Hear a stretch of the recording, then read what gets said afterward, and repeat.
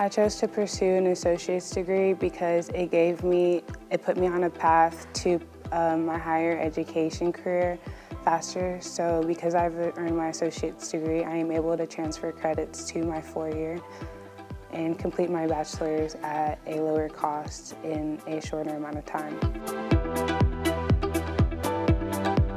I will be attending Texas Tech, Raccoon, and I will be studying information technology.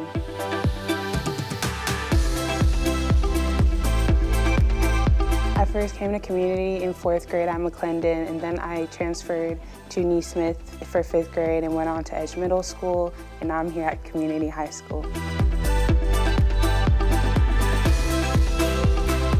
A fun fact about myself is that I was born in Nigeria.